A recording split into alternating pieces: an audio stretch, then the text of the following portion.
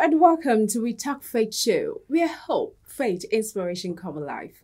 I'm super excited to have you join us today as we will be having an interesting time on the show. Trust me when I say that I have a special guest in the studio. I'm very sure you're wondering who this guest is, but you need to take a chill pill. And of course, the topic we are going to be dissecting today is going to intrigue you. So you might as well just want to stick around because we have loads and lots of amazing stuff lined up for you. My name is Convy. You stick around. We'll be right back. Don't touch the dial.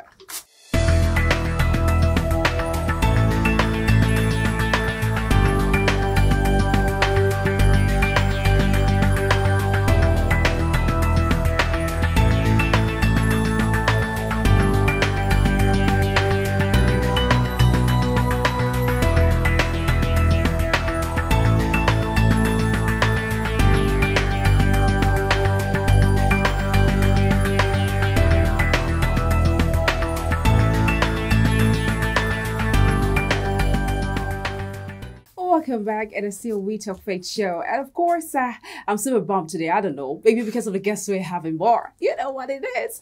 Okay, my guest is a special one. Now, okay, let me take it slowly. Let me take it slowly. I'm very sure that you guys, most of you are so conversant with this person. If you're in socials, you will know that this is someone that has a whole lot to say, when it comes to the young folks. And that's why, because this show is centered, of course, we always talk about God-centered conversation for young people. And that's why I feel that this guest is the right one for you. We have no other person than the pastor of the Logic Church, Mainland, Pastor Clarkson. Good to have you. Good to have you here too. Oh my God. Yeah, I get it. That's what I'm saying. I don't know what you get. But it's good to be here. Really, it's great to have you. Same here. All right, now let's talk about your outfit. What's the inspiration towards it? Nothing. Just wanted to get something simple and confident so I can just be. I don't want to be in the.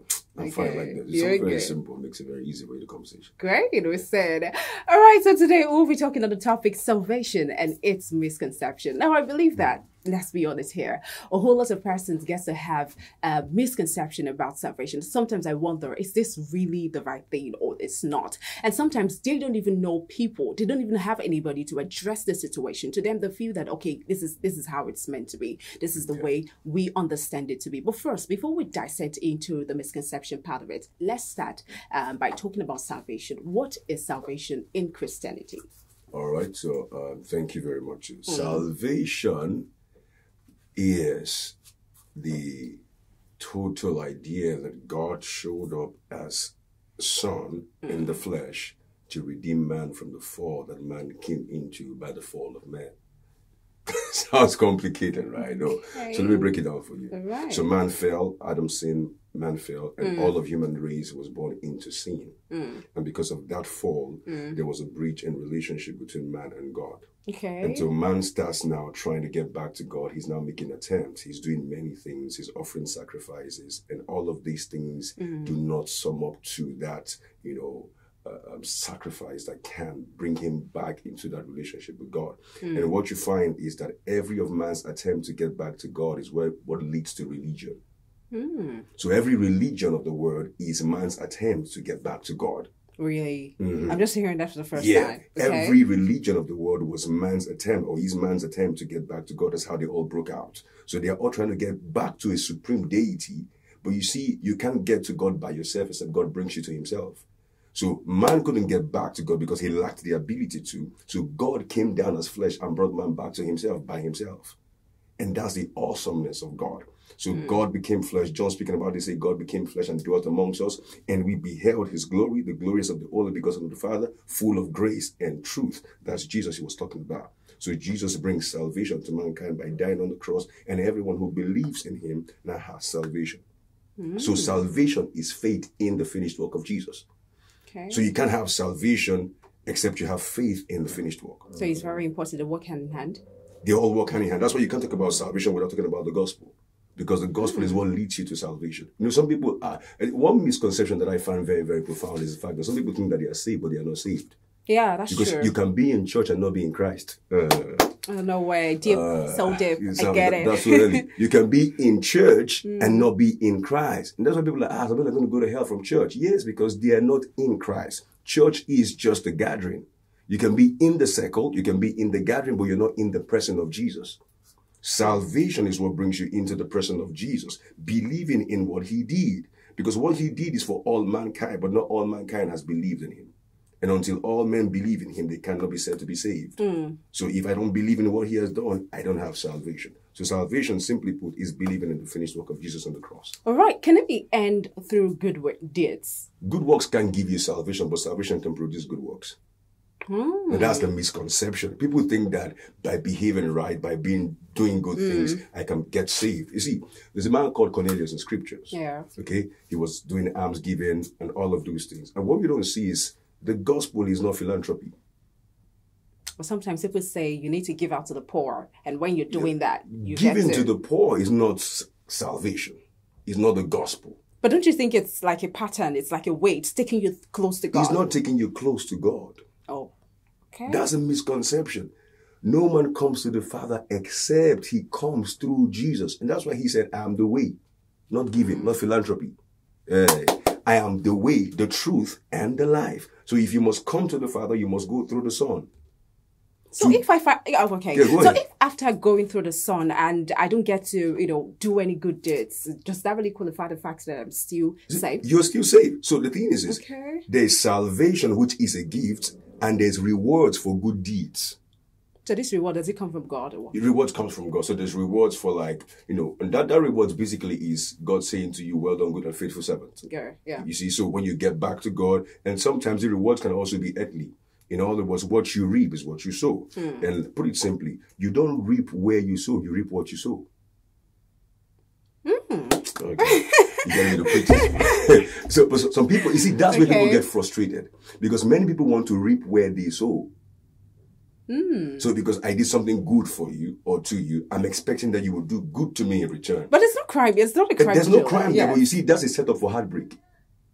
Because sometimes the good things that you do wouldn't come from the people that you did good to. They will most times be the one who stab you in the back. But you see, what happens is God has a way of bringing that same good to you from other people, from other places. So the focus is be good, but don't expect good from the people that you do it to. Just be good. And know that God will reward you. Good will come back to you, full measures. But we need to accept the fact that it's not easy for you to be good, and not accepting something from people, not even getting to see that people get to see that you are doing something for them, and only having the mindset that God is there to give you that's why it's everything. called human nature. And that's why the Bible says that the heart of man is desperately wicked and so deceitful, no man can search it.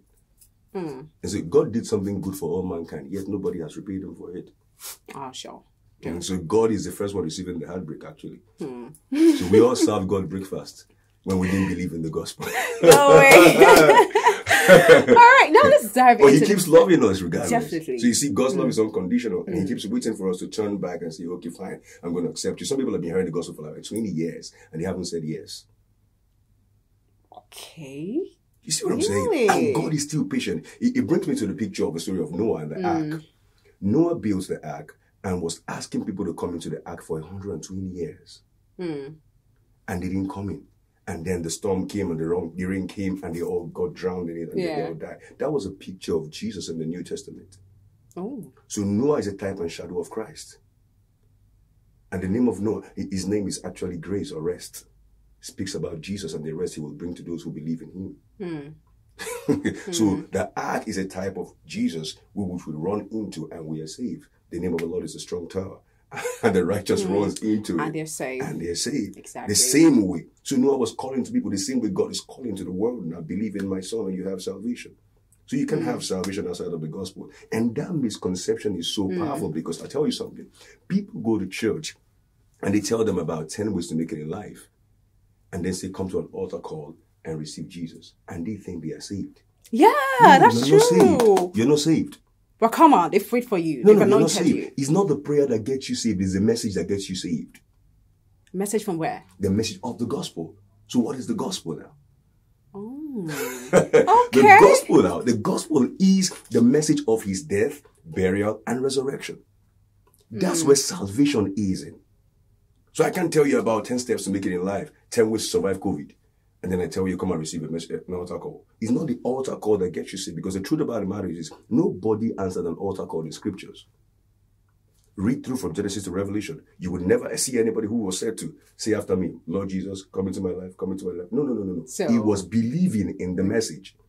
So when they heard the disciples say it, they believed, and the Holy Ghost came into them and on them. So the message is what brings salvation. If you don't hear the message, if you don't believe the message, you can't be said to be saved.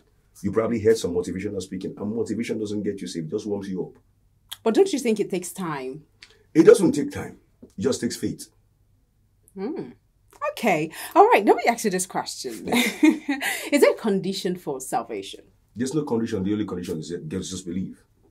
And the thing is, people don't think believing is enough. So they want to add something to believe in. Yeah, that's true. Yeah. And you must understand salvation is a gift, not a reward. So you don't have to work for it. Ephesians chapter 2, verse 8 and 9. For by grace are you saved through faith. Notice, by grace are you saved, not by faith. You're saved by grace. In other words, grace is what he has done. Through faith, through believing in what he has done.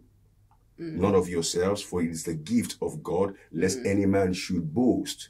You see? So why is that important? Because God doesn't want you to have something to brag about or pride in when it comes to salvation. He wants it to be his work and his work only. So if we have something to do to contribute to salvation, we'll go about bragging that we did something about it. That's true. I didn't save myself. He saved me. All I had to do was put faith in what he did. Do you understand? But it was because you showed effort. You were able to tell him, God, I'm here. It's not your effort that made him die. It's not your effort that made him come. Oh. He saw, you see, Romans chapter 5, verse 8, it says, while we're yet sinners, Christ died for us. Christ. Now, so it wasn't your good behavior that triggered his move. Because the actions of man cannot trigger the move of God. If the actions of man trigger the move of God, it will mean that God can be manipulated by man. Okay. You see that now? While we're yet sinners, the message Bible says when we're of no use whatsoever to him. So he didn't die when we had good behavior. If he died then, it will mean that our good behavior made him die. So we will say we had qualified for his death. No. He died when we had nothing to offer him. When we had no value in ourselves. So it was his death that put value on the believer. Because we know the value of a thing by how much was paid for it. Yeah. You see now. So if I pick up your phone now, which probably may be worth 150,000 for instance, and I paid �1 million naira for it, the value goes up. Definitely. So what was paid for me? The blood.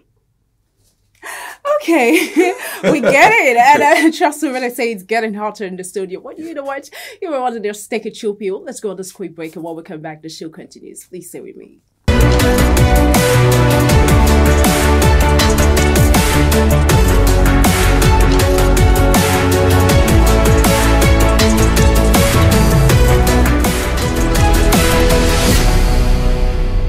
Okay, welcome back from the short break. Of course, this is We Talk Faith. And of course, we still have Pastor Clarkson. We have been dishing the word of God as always. Trust me, it's as if we are in the altar of God. Trust me. And it's great to see that. Everywhere believers got is the altar of God. So. Great. All right, let's talk about the role salvation plays in an individual. What are these roles? Right. So I wouldn't say it's a role. I would just say it's a reality. In other words, the whole essence of salvation is that God makes you become like him. And that's what takes time. You see now, initially, at the point of salvation, you're a new man. If any man be in Christ, he's a new creation. All things have passed away and all things have become new. Where we have a misconception is people keep looking at their outward man and saying, but I'm not changed. I'm still the black me. I'm still the guy who is struggling. Salvation did not fix your mindset. It fixed your spirit. Because you see, all things have become new. It says, behold, all things. Because why did he say behold? Because you are saved in your spirit, but you still look dirty on the outside. Sure. So you must look inside of you. So what happened was this, at salvation, God changed your OS, but you still had the body of the old phone. So he moved you from, probably upgrade. Let me not say upgrade, because salvation is not an upgrade. It's a complete change. So your old man was removed and the new man was implanted. Some people now even think that they have two spirits. They have the Holy Spirit in them and they have the new spirit. What does the Bible teach? He who is joined with the Lord is one spirit, not two spirits. So at salvation, you don't have your spirit, you have his spirit. Inside of you. Inside of you. So when we say the believer is a temple of God, it's because the Holy Ghost has displaced the human spirit. So he's now born again. So born again is that the Holy Ghost now is in the believer. That's what born again is. It doesn't mean that you're not doing new things. You can be doing old things and you're still saved. But the point is this, when you realize that this is who you are now, and you're training your mind in the word. That's what Paul calls it in Romans chapter 12, verse 1 and 2. He says, do not be conformed to this world, but be ye transformed by the renewing of your mind. Yeah. So salvation changes your spirit, renewing of the mind transforms you. So at this point, can you lose your salvation? You can't lose your salvation. You didn't work for it. It's a gift. So at some point, I can lose it? Never will. Oh, great. I was thinking you could actually lose your salvation. You can't lose your salvation. Okay, great to know. All right, now let's come to you. Bible was speaking about it. It was Jesus who was saying that I give them eternal life and they shall never by any means lose it. Okay, so when it's there, it's there. It's there, it's there. Even when I'm doing other things that doesn't please God. So what we now say to that is this. Salvation being eternal. Oh God, let me say this to you. An eternal father cannot give us to temporal sons. Sure, okay. So we will always have to define being born again to the same way we are born in natural birth. Can you be unborn again in the natural? Nah. So you can't be unborn again in the spiritual. Okay. And no matter how you stray from your family, you probably travel from here to Canada, distance does not dissolve DNA. Of course it doesn't. You've been doing some wrong things as you're growing up as a child. Your parents throw you out. They walked you through the paths. And sometimes they can abandon you. They abandon you, but they can't remove the DNA inside of you. Nah, you are still their child. So sonship, you see, that's why we call the prodigal son. The prodigal son, he's still his son, not the prodigal slave. His behavior did not change his identity. He's still a son. So I can't lose salvation. Now, that's not a license for misbehavior. That's bringing you comfort to know, you see what? God is for me always. Even when I miss it, he's going to be there to guide me back on the right path. That's why the man who sins does not lose the Holy Ghost. Because if you lose the Holy Ghost, you can't get back on the right path. He's the one who is inside of you to help you get back to God again. Okay. All right. Let's talk about you.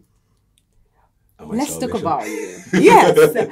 We know Pastor Clarkson. Okay. We know what you do. Okay. We know the kind of things you bring. And we know as young persons that this is someone that we can actually look forward to. Okay. Now, I want to ask you, how did you gain your salvation?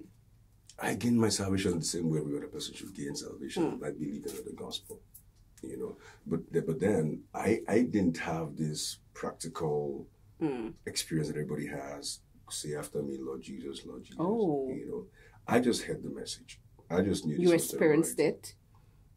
You see, the thing is, people are looking for spectacular experiences, but that's not what brings you salvation. And I should even say that now. It's a misconception. You don't get saved by encounters. You get saved by believing. Yeah. So you see all those Muslims or people who say they saw Jesus in their revelation and all that. That's not salvation. That's a dream. So Jesus will have to now point you to somebody who will preach the gospel to you in the flesh. Because Jesus does not preach. Angels don't preach. So he cannot talk to you. He can't preach the gospel to you. The gospel is committed to men. What if when he tells you a place to read in the scripture? He's pointing you back to salvation, but he's not preaching to you. Oh. So listen to me. Paul is going to Damascus to destroy the place. And guess what? He meets Jesus on his way. Yeah. And he falls down because there was this heavy light on him and all of that. And then he says, Lord, Lord, blah, blah, blah. And Jesus said to him, go into the city and I will send you a guy called Ananias. Now, Jesus doesn't preach to Saul. He doesn't say, you have to give your life to Christ too. He said, go into the city. Now, Jesus sends Ananias to Saul to preach the gospel to him. When Cornelius had an angel see him in a dream, Cornelius said, send for Peter.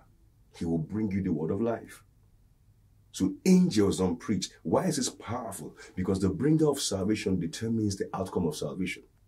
The bringer of salvation also determines the offspring of salvation. Salvation is a message, or the gospel is a message that produces sons. So servants can communicate the message that brings sons. Because if they do, they will give birth to servants and slaves. It have to be sons who will bring about the message of sonship and tell you then you become a son by hearing the message. So it's just believing the same way. You can have a special encounter, but the end point must come to believing. If you had a dream of Jesus and you didn't believe in the gospel, you are not saved. If you saw 20 angels and you didn't believe in the gospel, you're not saved. So I believe the gospel. And that's how I got to salvation. All right. So tell me, how has been the journey so far? It's not been easy. It's just giving it's not the easy road. Yeah, okay. It's not an easy road. Listen, God did not promise us smooth sailing. He promised us safe landing. Oh. That's what my pastor will always say. That's bad. Okay. Yeah. God did not promise us smooth sailing. He promised us safe landing. In other words, the presence of the storm is not the absence of Jesus, but the presence of Jesus. Peace in the storm is that Jesus is there. It's not like there's nothing happening. Yeah, sure. You understand what I'm trying to say? And that's also a misconception. Because some people think that the moment you get saved, your account balance will change. Sure. You can have Jesus and go through a hard time. But guess what he says? He says, in this world you'll have many troubles, but cheer up, I have overcome the world. So when I see tribulations, I'm shouting, I've overcome. I'm speaking from victory, not to victory. Irrespective of everything that you I don't see the circumstances. Okay. I see the victory on the cross. So my eyes are always on the cross. What did he tell them in the wilderness? He says, if anyone is beaten by a serpent, look at the brazen serpent there, and he'll be healed. He didn't say tie it. Most people are trying to tie their problems. You're trying to fix it. No. The call is not to fix the problem. The call is to keep your eyes on Jesus.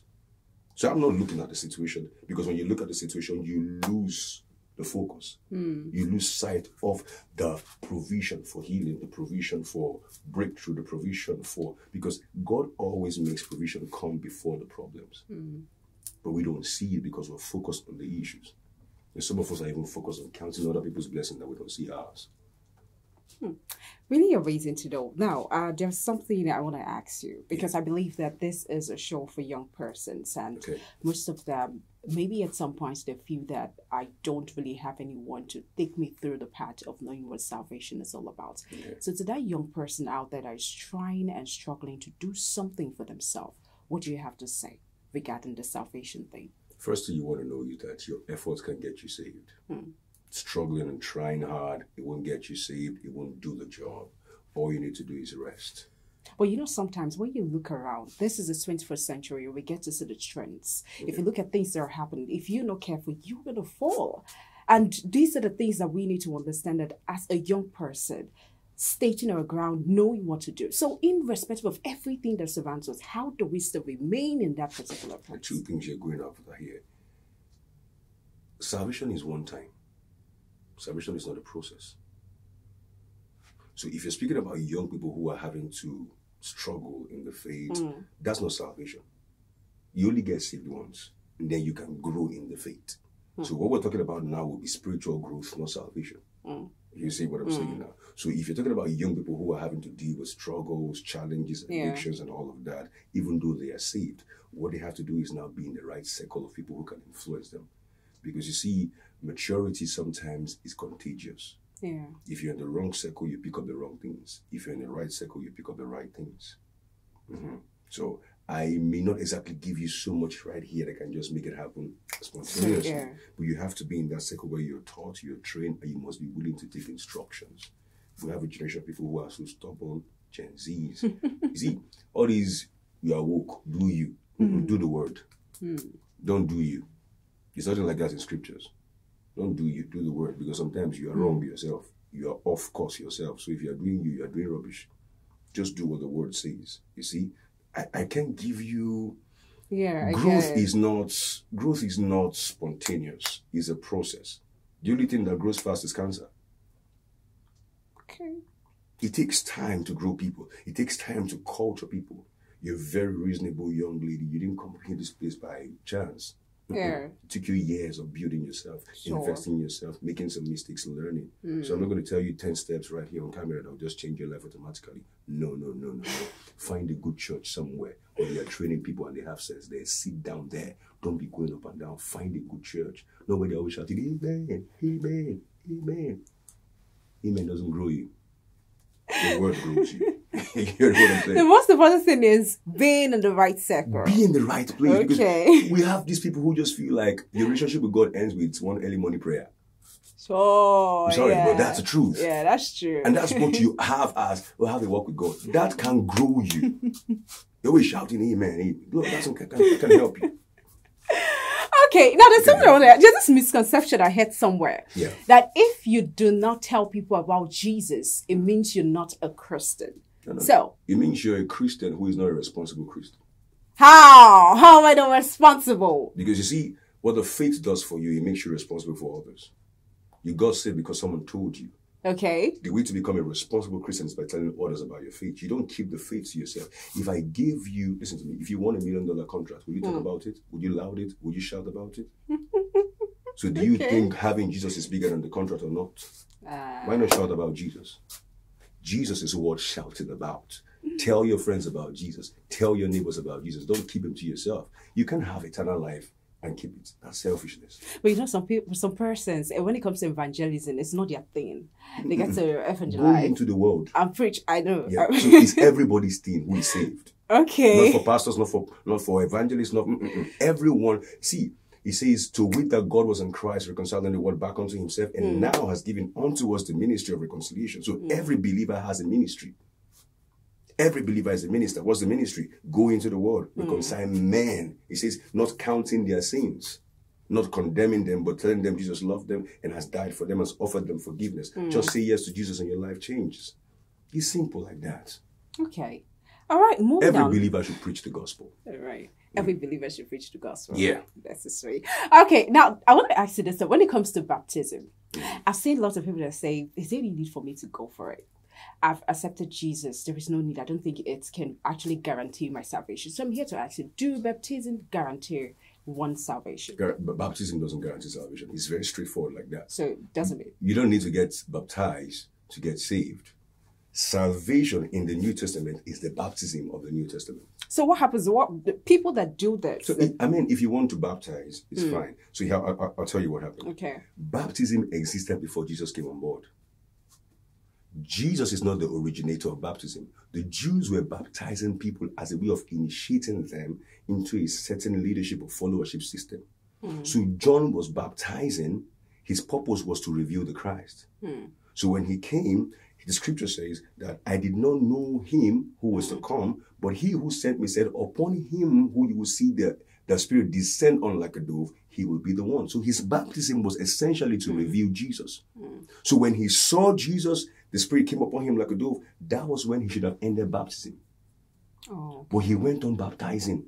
Notice what he said. He said, I must decrease that you might increase. Yeah. You see now, he also said, God help me. I baptize you with water, but there's one coming who is mightier than I, whose shoes I cannot untie. He will baptize you with the Holy Ghost and fire. So in real picture, the baptism of the Spirit was meant to replace the baptism of water. Oh. It's clear in scriptures, but we don't see it. We like things we can add to salvation. Okay. Salvation is complete without addition. Stop adding things to it. Isn't it so powerful that the thief on the cross was not baptized? That's true. No, Jesus didn't say you have to come down now, go get some water on your head, and then come back on the cross and let's go together to paradise. He said, today you're going with me to paradise. Straightforward. Straight from there. So if the thief on the cross made it to heaven without penance, without confession every Friday, without baptism, you don't need those things for salvation. All you need to do is believe, just like he believed. He says, remember me in your kingdom. That's all he did. That guy didn't go back to restitute. All the people he raped, all the people he killed, he didn't go back to say, I'm sorry. Because, see, forgiveness of sins is not, I'm sorry. So are you saying we cannot do restitution? It's not a biblical thing. Oh, really? Oh, okay. We're not called to restitute, we're called to believe. Oh, I never knew that. We're not called to restitute. Wow. Do you remember that on the day when Jesus was going to be killed, two things happened? Yeah. He was exchanged for another guy called Barabbas. Sure. Barabbas was a deadly guy, criminal, bad guy. And they said, give us Barabbas, kill Jesus. Barabbas had murdered people, killed people, but they could see him walking on their streets freely and nobody could touch him. Why? Jesus took his place. He didn't go to apologize to anybody. The moment someone takes your place in sacrifice, you are free to go. No restitution, no apologies, just keep going. Okay. I'm walking free in the freedom that Christ has brought me into. Oh my, this is the energy I need right now. Trust me. So if you want to go and apologize to someone for doing wrong to them, that's a different ballgame. I can say, I hurt you, I'm sorry, and all of that. But that's not where my salvation is hinging on. But do you think he can actually block the blessings of God from coming into you? No. The blessing of God is in the spirit, not in the physical. You can't block it. You can't block the blessings of God. Right. You can't block them. It's in the spirit now. Okay. What you can block is the flow of the blessing through people to you. Because when God wants to bless you, he blesses you through human beings. Okay. So that's why you must service relationships. Don't just treat people badly because you're a Christian and think you can go scot-free with that. No. If you don't service the relationships in your life, you're going to have a hard time on earth. God can still keep loving you, but people are going to deal with you. Why? Because God looks in the heart, man looks at the outward. People think, I have favor with God. You have favor with God, but you must have favor with men. Sure. And favor with men sometimes is a function of conduct and behavior. So God has given you favor, but when you have to, you can't be like in an office setting and then you are always insulting people, talking down on people. You're not effective in your job. You show up late and you expect promotion. Pray from now till next week. Except you're using jazz. All right, finally, before we wrap up the show, trust me, that's actually been an amazing read. I want to ask you this question. How do we clear this misconception finally? I know there are, and most people believe and accept these things. But of course, maybe they don't know about it. True. So now, how do we clear these misconceptions? You see, misconceptions thrive where ignorance rules. So the way to clear it is get your head seated somewhere where they teach the right doctrine. And be open-minded, be teachable. That's the only thing. You don't cast out ignorance, you teach out ignorance. You don't lay hands and ignorance will disappear. You sit down and you're taught. So people don't want to be taught. And some people enjoy the bliss of ignorance because for some reasons they are benefiting from it somehow, or it makes them feel good. You're not called to feel good, you're called to know Christ. So let's not enjoy rubbish and then just suffer for nothing. When I was teaching yesterday, and I was telling some people, the Bible says that he was wounded for our transgression. He was beaten for our peace. Now, why would they beat him for your peace? And then you now take yourself to somewhere, they will now beat you for deliverance. Is that no madness in the name of Jesus? No. If they beat him, why are they beating you? He was beaten for my sake so that they won't have to beat me. So in the gospel, in salvation, deliverance was conducted. So why am I going for deliverance? He has called us out of darkness. He has delivered us. You see, the tenses are very important. When you're studying scriptures, you need brighter grammar for it. If you didn't do Go See You Go, or Queen Premier, or Mastering English, try and get some. He had delivered us, not will deliver, out of the power of darkness into the kingdom of light. So if he has delivered you and that thing means anything to you, why are you looking for deliverance? Why are you going after things that don't matter? Stick with the simplicity of the gospel. This generation like deep things. The simplicity of the gospel is the depth of the gospel. It's because the word is evolving now. And it's like... Listen, the gospel does not evolve. The gospel is constant. Yeah, no. God doesn't move on trends. He moves in the spirit. I think I've preached. God doesn't move on trends. He moves with the spirit. Are you hearing what I'm saying? Yeah, God doesn't move on trends. We're not flowing with the trends. We're flowing with the spirit. We stick with the word. The simplicity of the gospel is the depth of the gospel. All these portals, realms, dimensions, open it here. Jesus is already revealed. He's here. Glory to God. Hallelujah. Yeah. Okay. I think that's where we need to end of the show. Trust me, it has really been an amazing time. Thank you for gracing. But okay, I don't know what to say more. I'm very sure you've learned enough, all right? And trust me, Pastor Clarkson is someone that when you want to hear things, go to his socials, like just go there. You will hear him speak bars, like things that are good, just going to edify your heart. That's the thing. No, I get it. Okay, it's about that time that we get to draw the curtain right here on We Talk Faith Show. And I want to say thank you so much for watching. Remember that you can be part of a conversation by letting us know down there on the comment section. To let us know what are the conceptions that you've heard about salvation. And let's just, talk about it right there in the comment section. We are on all social media platforms, written down on your screen. Subscribe to our YouTube channels. And of course, click on the notification bell so that when we drop content, you can actually get to see it. My name is Convy. Till I meet you next time. Stay blessed.